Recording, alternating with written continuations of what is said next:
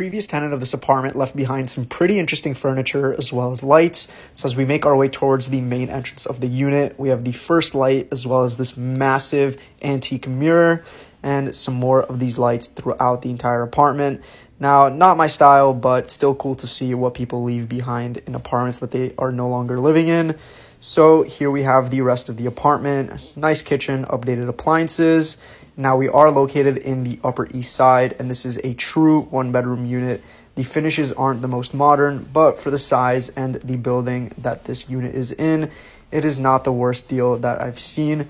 So here we are in the bedroom, which has these very nice corner views, and this room does fit up to a king-sized bed set, and rent of this unit is $49.50.